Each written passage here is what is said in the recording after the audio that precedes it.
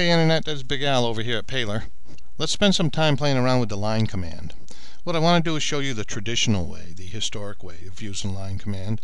That involved using two inputs, coordinates. Okay, we're on a coordinate plane, excuse me, and the two inputs we're going to use, one will represent the X location and one will represent the Y. Each individual one's called an ordinate. Together they are coordinates. Okay? Alright, now to do this we're going to have to use a command window. That's this thing right down here. So let's begin. Let's go up and pick up the Home tab, go over, double click the line command, come down here, make sure that we're active. They're asking for the first point. First point of what? Well, let's assume we're going to put a rectangle on here that's 8.5 by 11. Okay? It would be 11 this way, 8.5 high, 11, 8.5 high. Let's go ahead and do that. Let's start at 0. So let's use the coordinates of x and y at 0, which is what? 0, 0, enter. This is how they did it 25 years ago.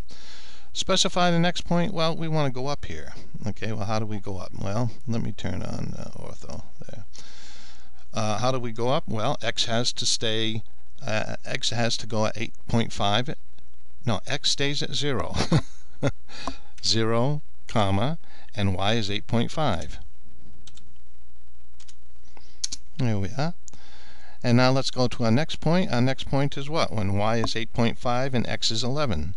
So go 11, comma, 8.5. Enter. Let's drop down to where x is 11, 11, comma, and y is 0. And let's finish off by going back to 0, 0. 0, 0, comma, 0, enter. Okay, now we have made a rectangle. Let's go up, whoops, enter, enter. There we are. Let's go up and zoom. Let's go to the view, go to extents, and there, that's what we just made. You want to make another line right across the middle? Okay, how about we start by making a diagonal line from here to there. What's this point? 0, 0. So let's pick up line. Oops, go home, pick up line. Okay, our first point is 0, comma, 0, enter.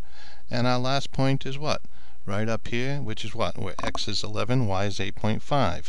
11, comma, 8.5, enter. And there it is. See it up there? That's how we did it. Enter, enter.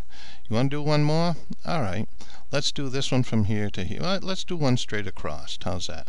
Where x equals 0. So we go to line.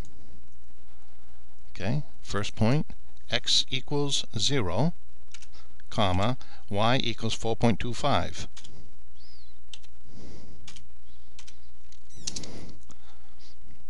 And now we're coming this way, where x equals 11, comma, and y equals 4.25. And that's how it was done. Okay? And it was slow and laborious and sort of a pain. But 25 years ago, that's how they did it, and they did some pretty remarkable work. So that's how you work with the line using coordinate inputs. Now let's do some line work using dynamic inputs. Let's do some drafting with dynamic inputs. So that's the subject of the next video. This is Big Al saying so long from Paler, and we'll see you in a little while.